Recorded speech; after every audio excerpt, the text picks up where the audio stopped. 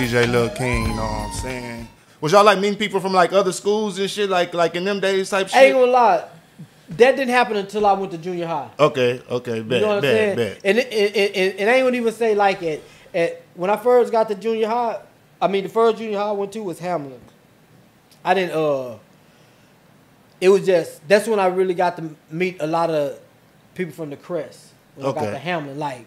Because we rode the bus together. Okay. That's why I got to meet really like a lot of the females from the Crest. You know what I'm saying? So that's why I want to ask you too, like, because coming from like the South Side, like when people said Northside back in the day, like I kind of know now, but back in my day, whenever I was younger, when people said Northside, to me the Northside meant just the North Side, not Northside Manor. Yeah. To me, like coming from the South Side. And I think a lot of people like coming from like the South. A lot of people like whenever people would say the North Side, a lot of people just consider like the North Side of Corpus Christi. So can you break down like the difference between North Side, what y'all consider North Side, and then the breakdown of the difference between North Side and like Hillcrest? Oh, it really like. And how did that even become I'm gonna tell you. Look, check this out. I'm gonna check this out. Check this out.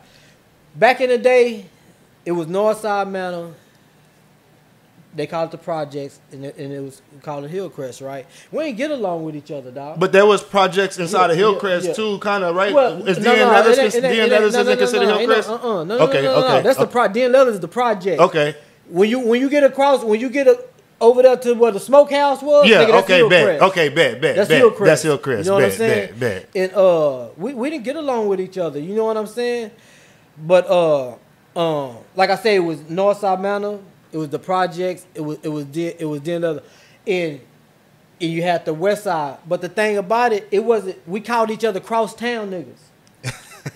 We called each other cross. It wasn't no North Side, West Side. I remember that. It wasn't no side. Yeah. You know what I'm saying? What happened? And this is an honest to God true story, bro. I swear to God, and lightning strike me in the ass right now. This is what happened, man. Me and Baron was rapping against Winston and Jeff, and that shit got bad. Not rapping, but it got heated out there. Like shit was, shit was like really crazy out there. And Jeff started screaming West Side. Oh, okay. West Side, and I started saying North Side. Oh shit! All right. And man, I don't care what nobody say. That's how that shit got separated. Like that, the side of. That's how the West and the North. That's how that shit. That's how that shit. Developed. You know what I'm saying? That's when that shit got set. I swear to God, that's the day that it happened. It used to be a club called Oz, right? You know where the Moody Me Bar right there on Weber, where the H-E-B at, that corner little building right across the street from Weber. Yeah. I know you're talking about. Yeah. That used to be a fucking club. You know what I'm saying? And we used to go there. You know what I'm saying, to the club and shit. And that's where that shit happened. But. Is this in like your teenage years? Whenever y'all okay. This is my teenage years. This is like when I'm like 13. Okay, so I'm like 13, we'll go back a little bit. Then we'll get to that shit for sure. So it's back in when you back in like middle school, junior high shit. Was you into like any like sports or anything like that growing up type shit, or was you already like just out there in the streets type shit? No. Or what was you doing like in junior high type shit? I was playing football and just hanging out as a kid with my pops. I ain't gonna lie, I played basketball, but I wasn't good like BJ and Mookie and all and Lily and Barron and all them niggas, Marvin and Juice. These niggas was playing basketball. I was good like them niggas, man. Niggas ripping my shit. My shot was whack. Niggas chunking my shit. You know what I'm saying? I was like, fuck that. I hit one of you niggas you get on this field. Already. And that's what, for a little nigga at Miller, that's what I was known for. Okay. You know what I'm saying? The little dude on the field, hitting a nigga here or hitting a nigga there, getting my little 5 minutes of fame in the game. But, that's what we played baseball, bro. And shit, we was softball. We was live. We went to Georgia 2 years in a row for playing that shit. And that's like with a Northside League or something like that. Yeah, for TCRs. Oh shit. And see, this what was live about that shit, right? This is what was live about that shit, right? Because on this team, this is TCRs, right? This is like for kids. It's like neutral ground for us. You know what I'm saying? So you got Hillcrest kids coming there. You got DN Leather kids coming there. You got Northside Mountain kids coming there. Yeah. We playing baseball together on the same team. So we're already establishing relationships by the time we get to junior high. Okay. You know what I'm saying? Already. So we already, these niggas, some of these brothers to this day are like brothers. You know what I'm saying? Family, you know what I'm saying? Stuff like that. And females and all that, So those relationships were being established at an early age like that. The summer basketball leagues and so the stuff TC like Harris Center kind of like brought everybody kind of 'cause almost it was like look, man. For us, like what was really like neutral ground, you know what I'm saying, was like Hillcrest Park and the Slab. already. You know what I'm saying? That strip right there that was in the projects. You know what I'm saying? And then leather, that strip right there, that was neutral ground for like everybody to come and enjoy themselves. You know what I'm saying? I mean, shit did pop off sometimes, but for majority of the time, it didn't. You know what I'm saying? You got niggas about the baddest ride down there. The baddest females was out. Whoever was doing was out. You know what I'm saying?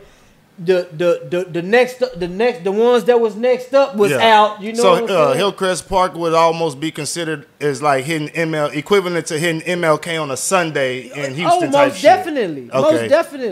Most definitely. I'm talking about, bro. Look, man. I'm talking about cars on top of the grass, packed all the way from here to there. You know what I'm saying? You got to get out way over here just to walk into the park. Yeah, bro. hell yeah. You know what I'm saying? Yeah. It was live. And I'm talking about basketball court looked like the Ruckers. God damn. Basketball court looked like the Ruckers, man. They balling out there. Already. God you know, damn. say that. I don't care. No, the most legendary side that will. I don't care what nobody else in the history code. The most legendary side will always be Northside. Well, team, I've read books and stuff like this, and I think a lot of people don't know that.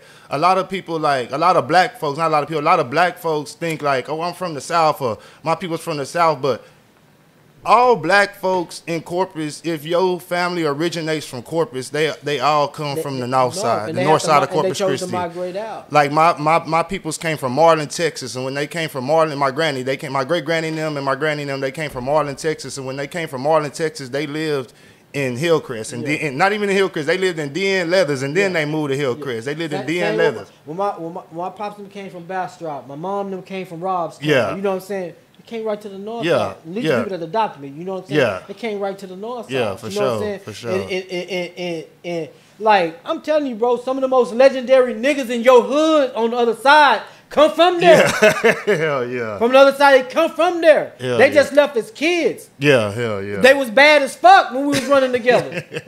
You know what I'm saying? I'm talking about my partners that may have moved to the west. Already. Nigga, legendary names. Already. You know what I'm saying? Really from there. Already. Really from there. Hell yeah. You dig what I'm saying? Hell yeah. So when do y'all start making music? Are y'all making music in junior high, or do y'all start making music like in high school? And who are you making music with whenever you first start making music? I mean, and are y'all just fucking around, dibbling and dabbling, or from day one y'all like y'all see somebody else doing it and y'all like we trying to do? I went to a Miller dance, dog. I think it was a homecoming.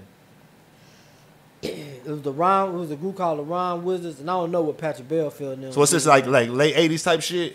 Already. No. Early 90s? Wait.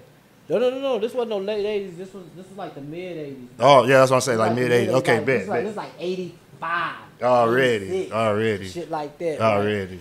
Right? It was Baron. In this one, the Rhyme Wizards, it was Baron, Robert Word, and Chris Lewis.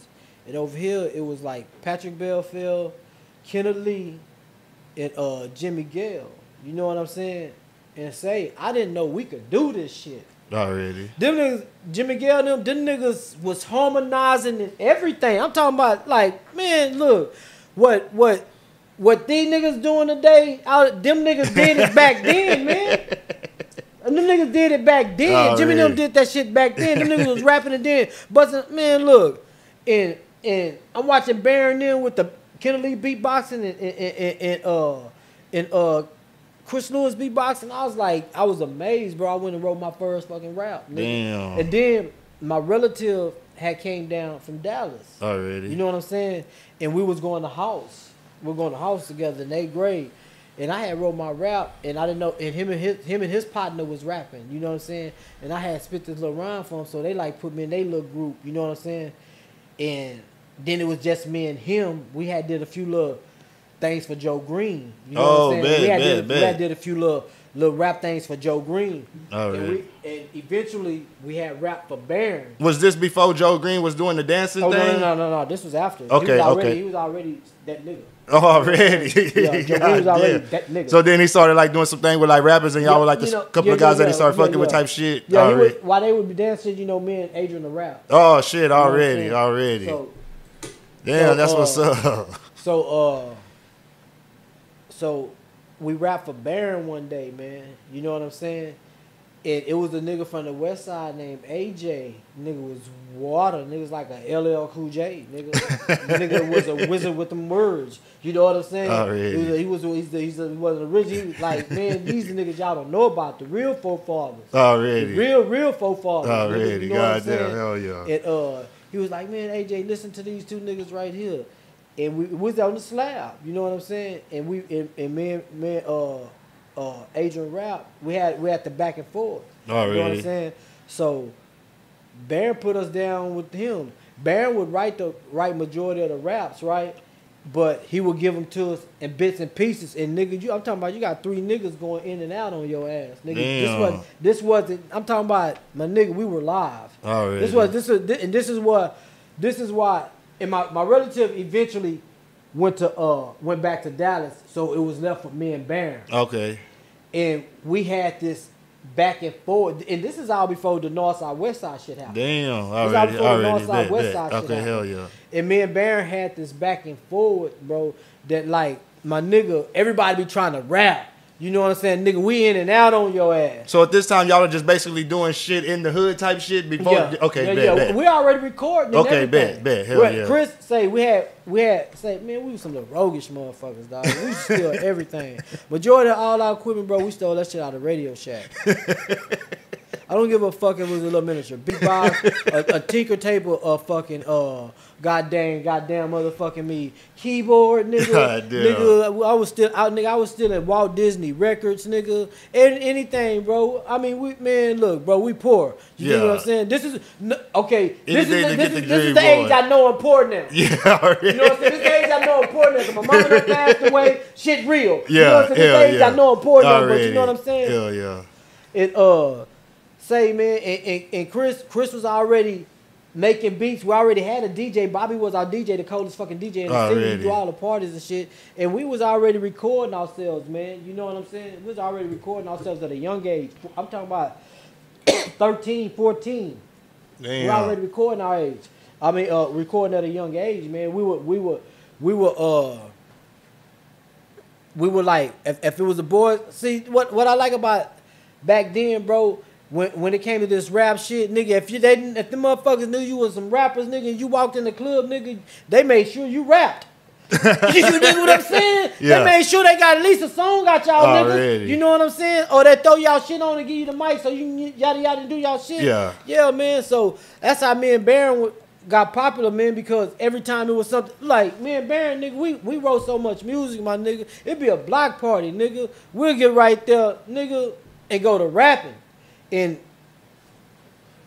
niggas are coming, but one thing who liked the niggas rap was them females. I ain't gonna lie, that's why I was doing it. Oh, yeah. You know what I'm saying? Because shit, it was attracting a lot of females. A lot of females was like fucking with a nigga. Not even on a level of just trying to knock the bitch down. Yeah. But the friendship and shit like that. You was meeting this homegirl, that shit that niggas still friends today just because the nigga was rapping. You know what I'm saying? Shit, nigga.